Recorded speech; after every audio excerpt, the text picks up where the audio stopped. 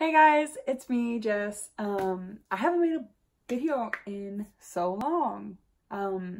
It is a Monday night and I just want to do a quick, I did a February wrap up. I want to do like a wrap up of all the books that I bought in February because I bought a lot of books, mostly used. I don't buy a lot of new books. I did buy a couple this month. I was not good about that this month. But I wanted to talk about them because I'm excited about them, and if you know anything about these books or you've read these books, please comment down below and it will make me pick them up sooner if I know people have read them or enjoyed them, or if I know people out there that are watching my videos have read them. I will definitely pick them up a lot quicker. So anyways, let's not let me ramble too much because since it's a Monday night, I don't want to have to edit this for forever. So let's just get into it.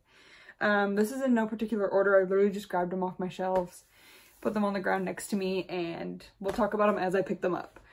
So the first one I bought, I can't remember where, I think I found this at, there's a thrift store called, oh crap. I live in California in the Central Valley, and there's a bookstore in the Bay Area that I drive, sometimes I drive about 30 minutes if I don't hit traffic to, because it's the only thrift store in my area that has a giant book section, because the Goodwill and stuff like that have teeny tiny book sections in my area. So I think I found this at that thrift store that I can't remember the name of. So, and it was one of those situations where, you know, when you're like really wanting to read a book and you almost buy it brand new, but you go and then you find it right after at a used bookstore and it's like the universe is aligned and it's meant to be. It's the book I'm talking about in this situation is The Pillars of the Earth by Ken Follett. And I don't know. Oh, okay. So what made me want to read this was, I think that it's a book series of 3 so far, and the third one just came out called Columns of Fire. And I saw it in Barnes & Noble, and I've been really trying to expand what, like, my tastes and my reading experience. So I picked it up based on the cover, read the back, and sat down with it at a Barnes & Noble to read it, not knowing it was part of a series, and a woman next to me was like, "Oh my gosh, have you read the first one? I love that series." And I was like, "The first one?" And I was like, dang it, I can't read it. So I was gonna check it out at my library, the first one, or buy the first one at Barnes & Noble, and I was like, I'll just leave with something else. And it just wasn't meant to be, obviously. Then I went to, I think it's called Savers, the thrift store, and I found this used at Savers, which is, their books are super cheap. This is about a monk that is trying to build the greatest Gothic cathedral in the world, and also a mason who is the architect of the cathedral, an elusive lady Elena haunted by a secret shame, and a struggle between good and evil that will turn church against state and brother against brother. And I have no idea why I'm so excited to read this, because I couldn't even tell you what genre it is. I couldn't even tell you what about that makes it sound interesting. First of all, I love that it's ginormous. I love that it has pictures. I love that it takes place in the 1100s.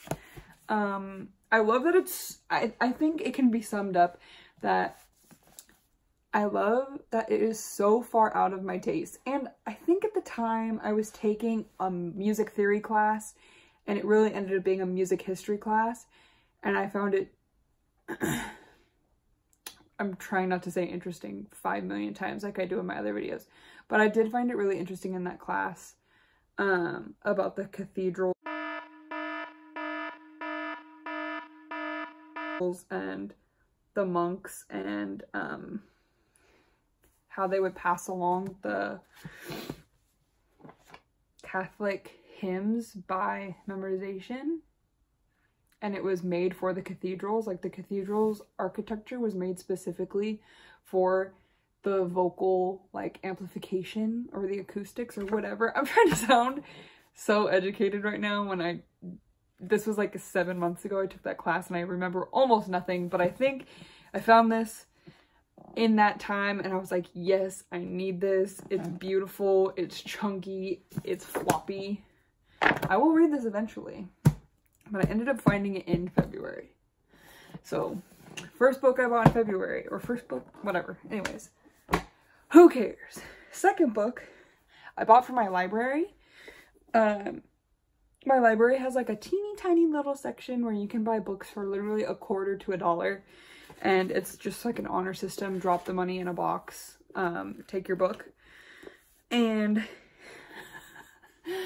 I think people hate this book. I think people hate all of these books. I think they started off like really charming and funny, and now like there's a couple out and they're kind of stupid, but I couldn't help it.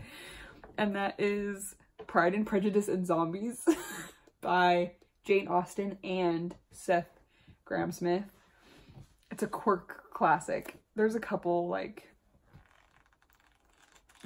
other ones in the series. What are they? Let's see if it says.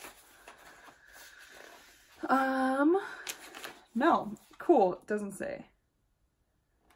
There's a lot of really good illustrations in this. I think that's supposed to be Elizabeth.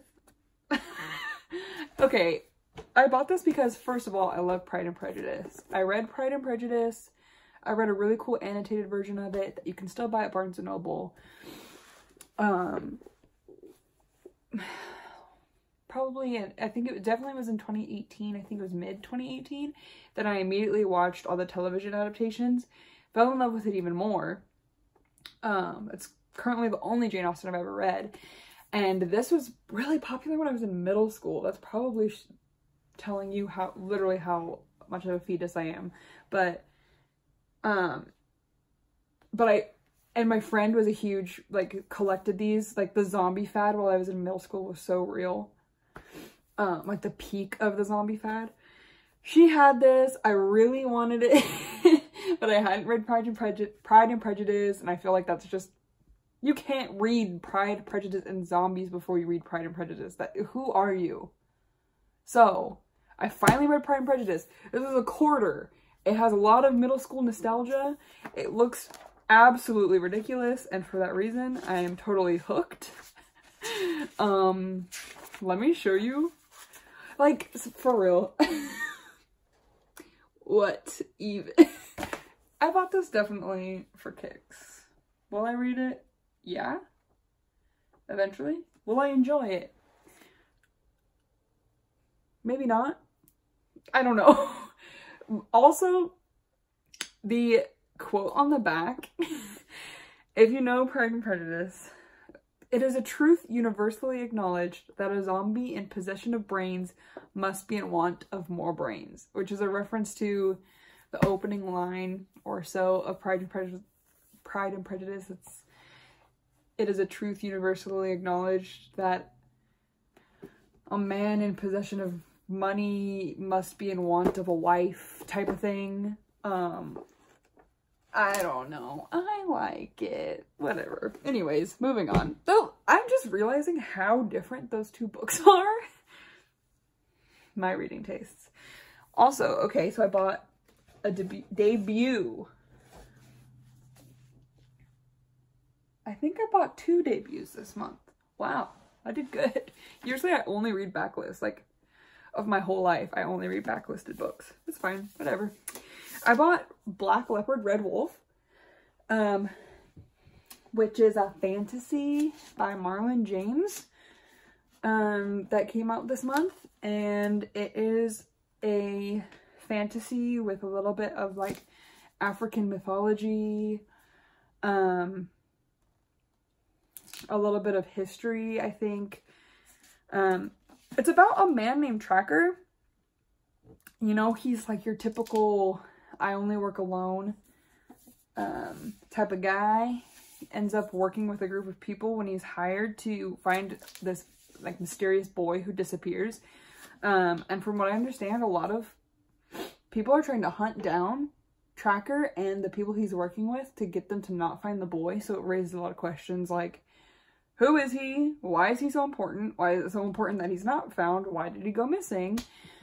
And I think what really sold me, besides the cover, was that it is drawing from African history and mythology. Yes, please. Like, I'm all about mythology right now. If you watched my other videos, I've only really dived into Greek mythology. So, all about this. I have not started this yet. I tried to start it, and first of all, it's very different than I expected. And so I put it down so that I could give it a fair chance now that I know what it's like, when I'm ready for it, when I'm in the mood for it. So I did put this down. I'm going to pick it up later. Right now I'm working my way through the Game of Thrones or A Song of Ice and Fire series, and I don't really like reading other fantasies at the same time. So I'll pick this up eventually. But I was really happy to kind of like support a Black author during Black History Month and buy a what's it called when it like when you buy a book when it first comes out, you know? So that was cool. Go me. Spend that coin that I shouldn't be spending. It's fine. Everything's fine. Okay, this book was a gift for Valentine's Day from my boyfriend. I was like, I just want books. I don't want nothing else. Probably food and books. That'd be cool. So I got Circe by Madeline Miller. This is about Circe. Daughter of Helios. I think it is basically just a retelling of her story, of her myth, which I know nothing about. Like I said in my other videos. Shouldn't be too hard to find. There's only like 3 of them. I really like mythology. I read Percy Jackson. All of a sudden I really like mythology. I read Bridge of Clay by Marcus Zusak, which has a lot of the Odyssey in it. Like, I don't know why classical mythology keeps popping up in my reads recently, but I'm down for it. I'm ready to keep going. I have not picked this up yet because I have so many books to read for school, but I will. This is like one of my top 5 books to pick up next. Okay, next one. I bought this at my favorite used bookstore ever in the downtown area where I live. I love supporting like used bookstores or indie bookstores. I'm all about it. Probably more used bookstores than indie bookstores that sell brand new books because I am broke. So, I really like this bookstore because they have a really good buyback program that doesn't put them out of business, but also like encourages you to bring the books and stock their shelves and keep shopping there. And it's like it's a good thing they got going. It's like you can only trade in like a brown paper bag worth of books at once, and they'll buy them, whatever ones they want from you. And then when you go to use your store credit, you can only use so much. Like you can only use, how does it work? It's like, I have a bookmark around here somewhere that has their hours in their program, which is really smart. But anyways, that you can apply like 50% of the book's price in store credit. So you end up only paying 50% of the book out of pocket. And they price their books at either like 52% if it's a new book or like 49% if it's a used book, which love that. But anyways, also, I don't know if those numbers are right. It's a little bit more than half if it's a new book.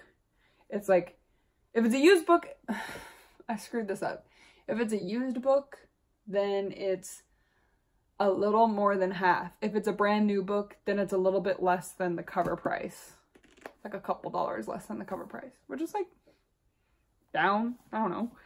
Okay, anyways, this has been on my TBR forever. I got White Oleander by Janet Fitch.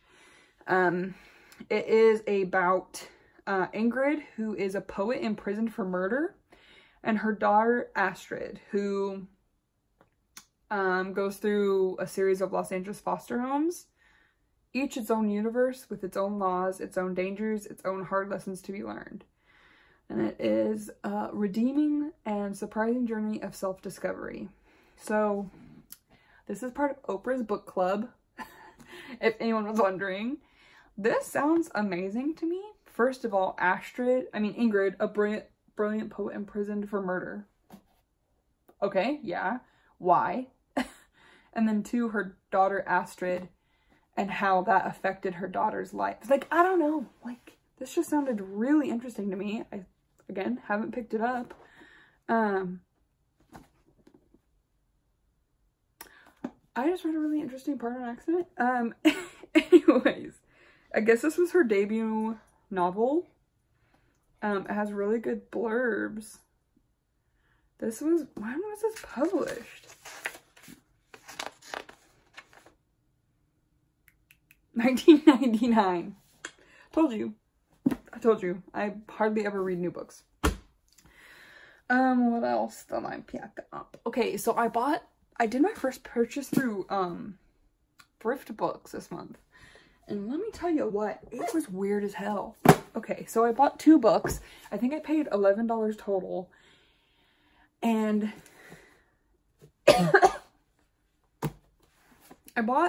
okay, so if you don't know what Thrift Books is, it's kind of like an Amazon of used books. It's super cheap. You can buy based on condition. You don't really buy based on format. They kind of just say, you know, it's either new, like new, very good, good, poor, something like that. They've got a whole scale of, you know, condition, and then it'll tell you based on the condition you choose what the format is. So I usually, when I was looking through the website, I specifically was looking for very good to like new, and the very good ones are actually very reasonably priced. And the first book that I bought was Wonder Boys by Michael Chabon, based on a recommendation from, not personally to me, but a recommendation by Marcus Zusak to read the book. And I was like, yeah, it's a book about authors. That's all I know about it. I can't give you a blurb because the book that was supposedly in very good condition has no dust jacket, some very concerning stains. It's had a rough life. It really has. Book 1. Book 2 was based on the same thing. Also in a video interview of Marcus Zusak, another book he mentioned that was something to read was What's Eating Gilbert Grape by Peter Hedges. I haven't even seen this movie, so like, what am I doing with my life? But it's an advanced reader's copy. They sent me an ARC of What's Eating Gilbert Grape. What the heck? This ARC is older than me. Yikes. This ARC is from 1991. September of 1991. I was born November of 95. So I feel pretty lucky to have this in my hands. First of all. Second of all, I feel pretty weird that I paid for this.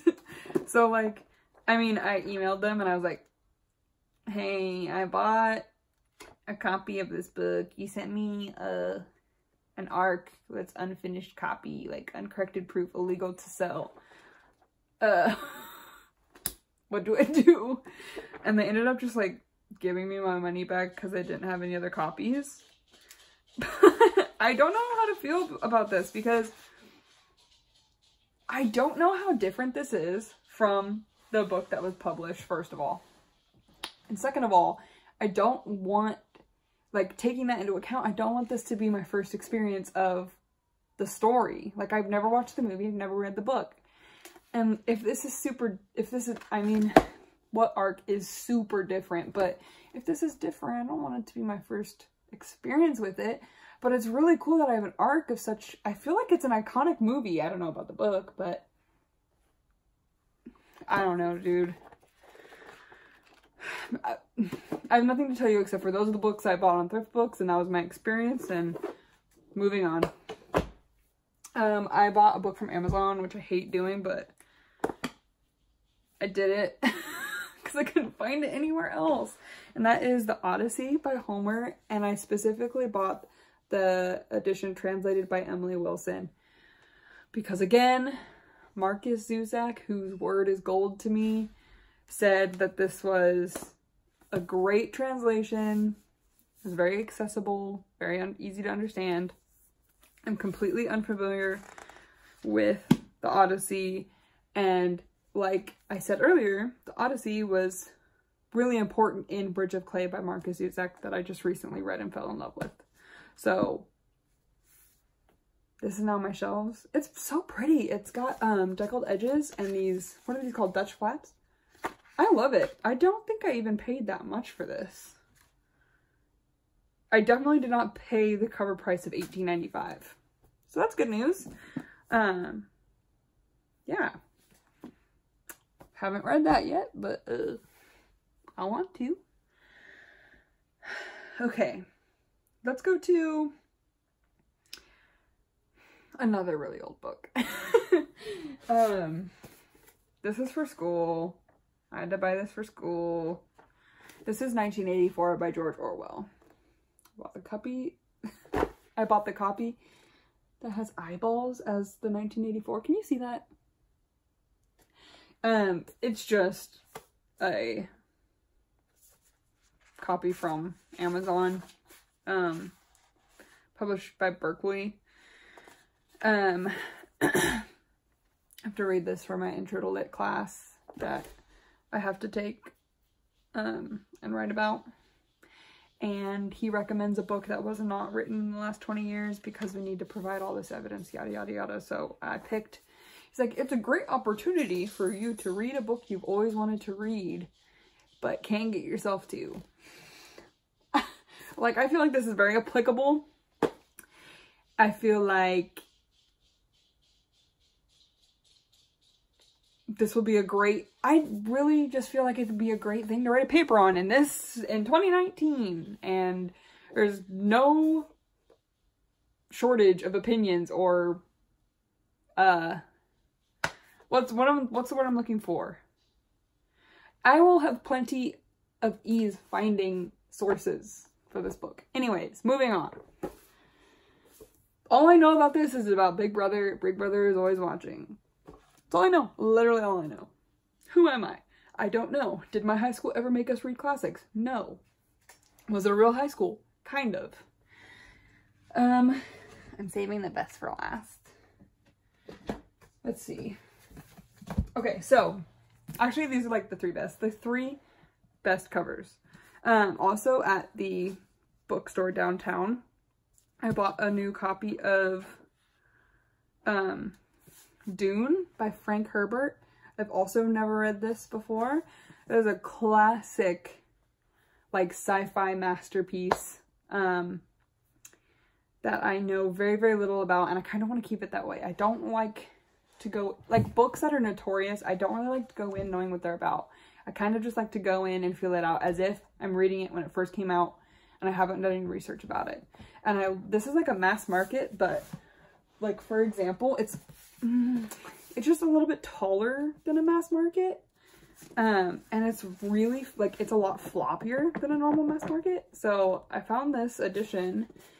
I think these covers just came out or something, but I bought it immediately from that store. So, like, for example, the cover price is $10.99 and it's brand new and they sold it for $8.80. So not bad. What am I going to complain about? I'm like a mass market that's not $10. Cool. I know this is like deserty. I know it's a sci-fi. I know that when I opened the book, it has my name in it. It has Jessica in it. And I took that as a sign and I bought it. Also, let me point something really weird about this edition. There's like misprints. So, for example, okay, so I was flipping through and I saw this weird zigzag and I was like, I hope I'm not missing words. I'm not. That's cool. I'm totally fine.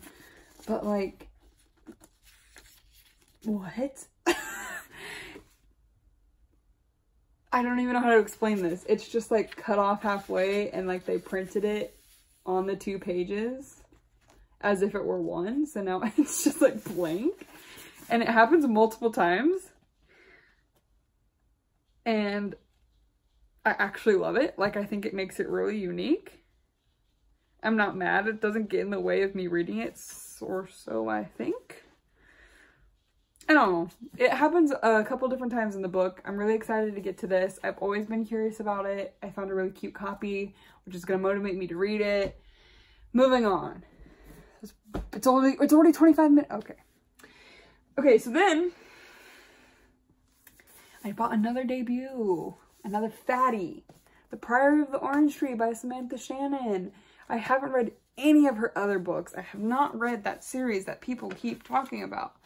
What is it? The Bone Season. I have not read that at all. All I know is this is a giant book.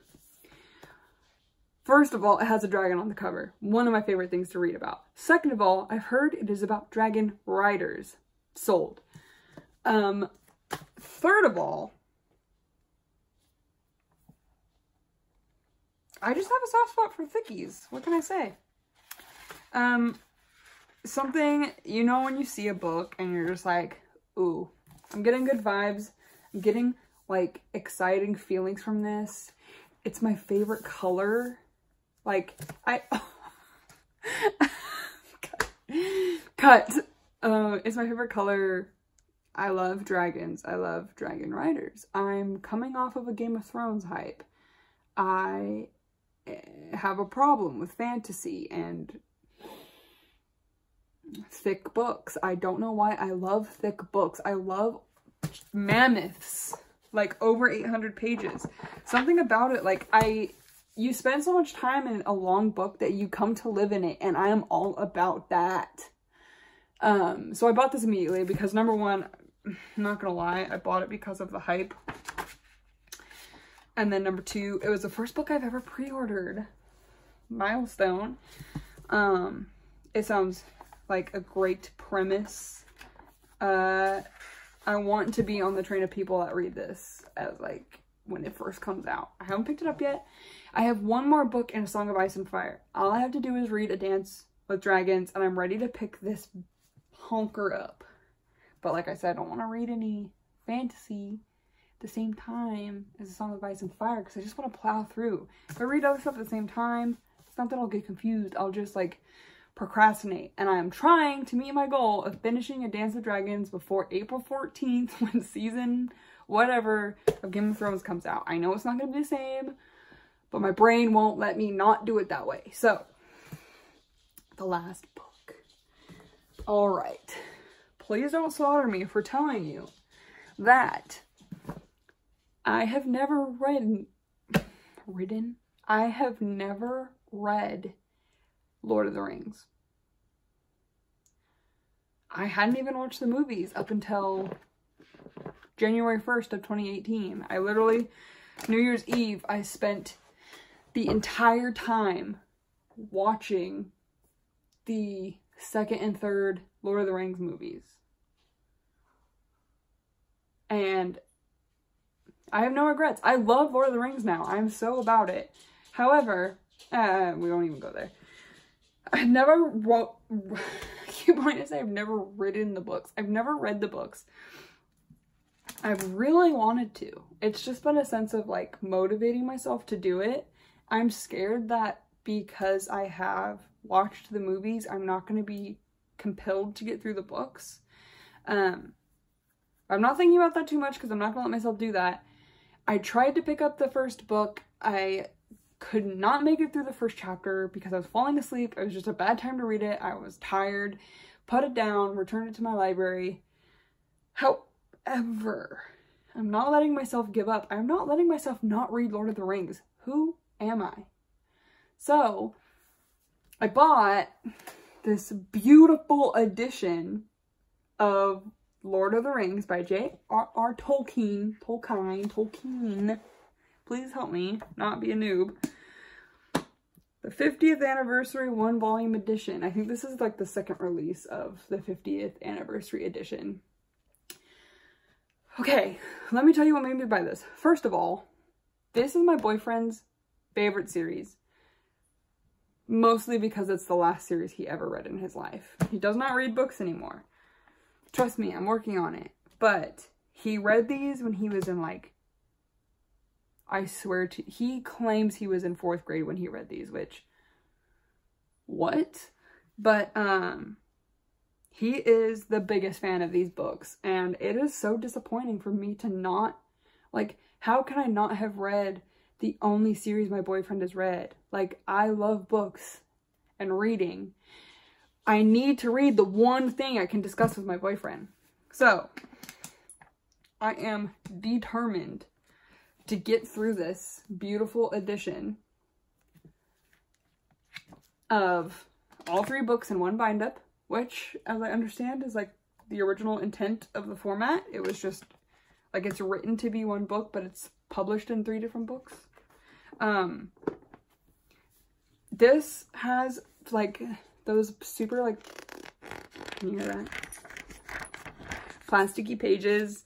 It's super floppy. It's super heavy, I'm not gonna lie.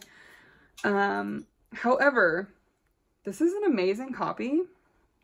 I'm so impressed because in the back of the book, guys, it has different appendixes for the world. Excuse my lay terms because I don't know what I'm talking about. I'm just trying to tell you, I am so, like, world building is my #1 when it comes to books, fantasies. And right now I am just so blown away and so, like, how did I not know this? But I'm just really impressed about the world building in these books. Like, the line of dwarves, family tree of dwarves of Erebor, as it was set out by Gimli Gloin's son for King Elisar. Like, what? Okay, sure. I'll eat it up. Like, let me find something else. Yes. Like, this is all I've been looking for in my life, and I never knew it was there. It has an index to different things discussed in the books. Like, is this my new Bible? Maybe. We'll find out. All I know is I'm literally in love with this copy, and it looks beautiful on a bookshelf. Like, I'm sure people are watching. I'm sure you're watching this if you have read those books and you've read them a long time ago and you've known this all along. I'm sure you're laughing at me, but, like, I am being mind blown by what I never knew existed, and you are watching that. You are watching my first experience with this book. As soon as I finish Song of Ice and Fire, I have lots of plans to start The Lord of the Rings, and Priory of the Orange Tree, and then I will start Dune, and then I will, you know, make my way through the Odyssey, and not have a life. It's fine. It's fine. Books are my life. Anyways, those are all the books that I bought in February. Don't get used to it. I don't spend money on books. I don't let myself spend money on books. I use my library, but I am really on that, like, new booktuber, first end of the month, all the video possibilities hype. So thanks for watching. Thanks for sticking through this. Thanks for dealing with me. I've literally been talking so fast and so long I'm out of breath. I just get so excited. Anyways, I will see you in my next video. Thank you guys. Bye.